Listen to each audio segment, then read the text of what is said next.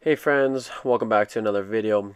This is Fitness Monopoly, just another fitness game that kind of helps increase motivation, makes fitness a little bit more fun, a little bit more enjoyable. Just something to kind of help students actually want to do fitness. Okay, so this is Fitness Monopoly now.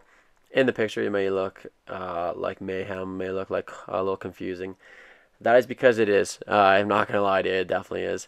Requires a lot of setup, a lot of grind, but it is so fun. Kids absolutely love it. Such a good time.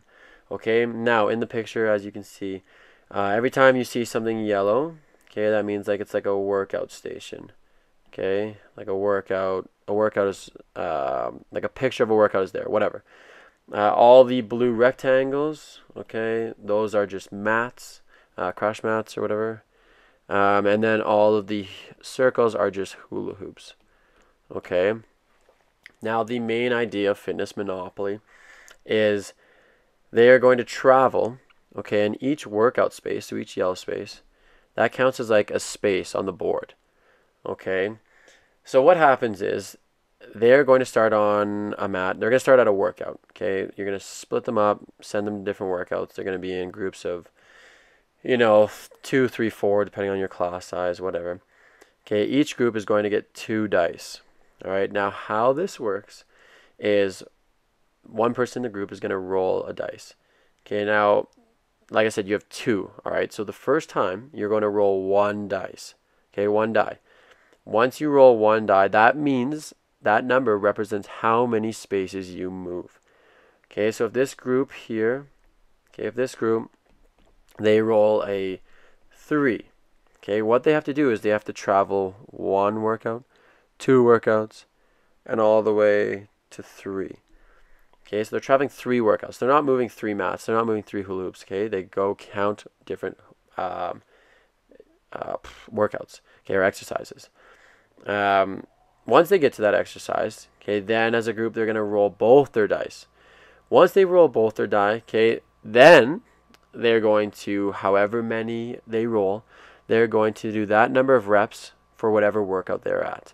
Okay, so what I mean is if this workout, so this yellow poster, is push-ups, okay, they're gonna roll their dice. If they roll 2 6s on the dice, okay, they have to do 12 reps. All right, so each group member has to do 12 push-ups. All right. I don't know why I just screamed. All right, sorry. They're gonna do 12 push-ups. Okay. Once you do those 12 push-ups, you start the process again. You roll 1 dice. Okay. Say this time I rolled a 2. I go 1 workout, 2 workouts. Okay. And sorry, when I feel like I should have drawn this better. Okay. You're traveling on the mats. You're traveling on the hula hoop. So if I roll 2, my group's gonna run. They're gonna jump in the hula hoop, jump on the mat, run. Okay. That's 1 right here. They're going to jump in the hula hoop, jump the hula hoop, jump, run on the mat, and they've made it. Okay, once they get there, remember they rolled both dice. Okay, the first time they roll 1, the second time they rolled both to see how many reps. So this one might be burpees. If you roll 6, so 2 3s, you roll 6, that means you have to do 6 burpees. Okay, everyone in the group has to do 6 burpees. All right, now they're going to keep doing this. They're going to go around and around. And what I did is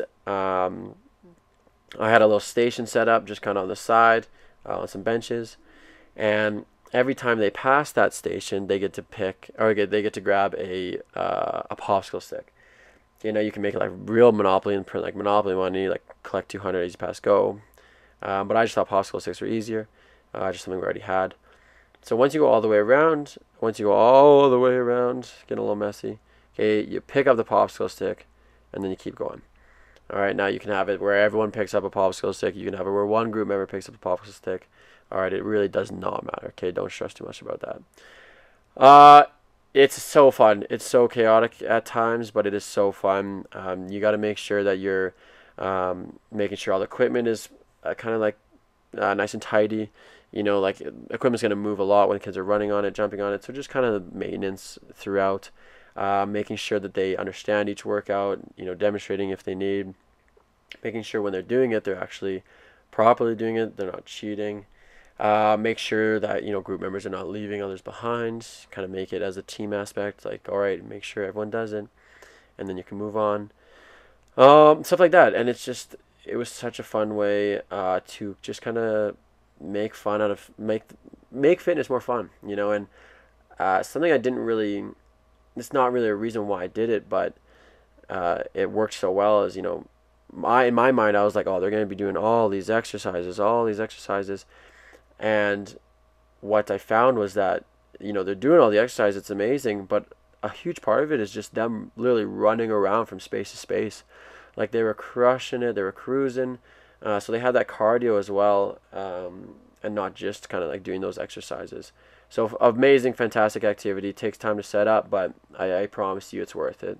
So yeah, thank you so much for listening. If you have any questions, just make sure you comment down below, and I'll get back to you as soon as possible. All right, peace.